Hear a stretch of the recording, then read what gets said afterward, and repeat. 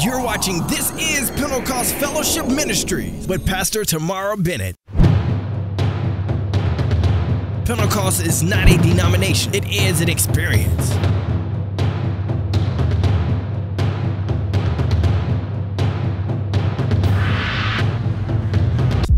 And to a virgin espoused to a man whose name was Joseph. Walk with me with the word, everyone, of the house of David, and the virgin's name was...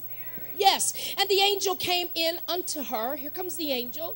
And he said, Hail, thou art highly favored, and the Lord is with thee. Blessed art thou among women. And when she saw him, she was troubled at his saying. This was all happening in her mind, and cast in her mind what manner of salutation this should be. And the angel said unto her, Fear not, Mary, for thou hast found favor with God. Behold, thou shalt what? And behold, thou shalt what? How is she conceiving? How is she conceiving? By the word of the angel. She's conceiving by a word. An angel is bringing her a word. There is no man, there is no flesh. It is just a word. You cannot see a word. God, help me tonight. You can't see it, yet it has impact. When God speaks a word over our life, God, help me today. He said, all I need you to do, because I'm polite and because I've given you a will and I will not fight against your will, the only thing that's standing between me and you and the destiny of this word is you conceiving it. So Mary says yes unto the Lord, and the angel goes away. Now, at that second, conception took forth because she told God. There are vessels that in their naiveness of serving the Lord, in their openness to want to please him, you have told God yes. And when you told him yes, you conceived at that time.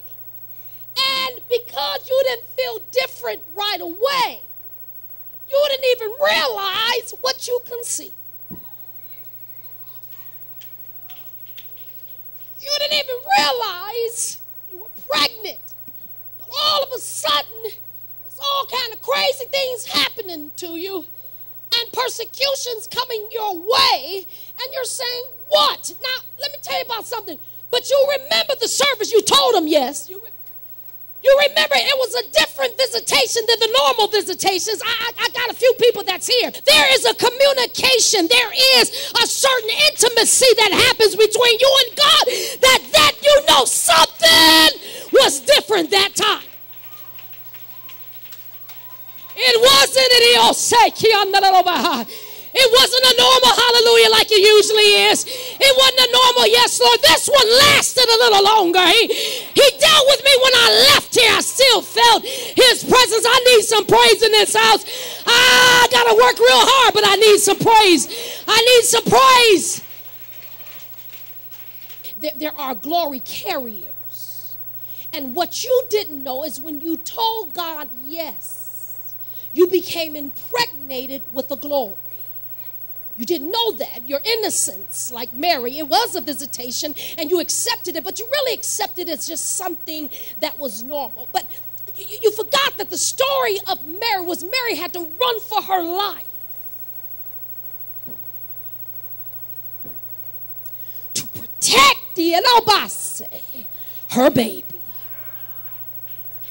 When the king heard there's another king coming, every little baby under the age of 2 was getting murdered, looking for the one baby. I need you to understand that much of the persecution that you have been under is because the devil wants your baby. He don't want you to walk in the statutes that your heart have told God yes. He don't want you to believe God to the end as your heart have told God yes. And your innocence have said, all I'm trying to do is just serve the Lord. Your innocence have said, I just want to bless the Lord. I don't understand why I'm going through so much, because the Lord is saying that I'm setting time and people up because it's time for the church to give birth in a greater glory. He's given me everything I wanted. Everything I've needed is more than enough for all of the days that I pleaded, and it's sweeter than I could imagine, greater than I could conceive.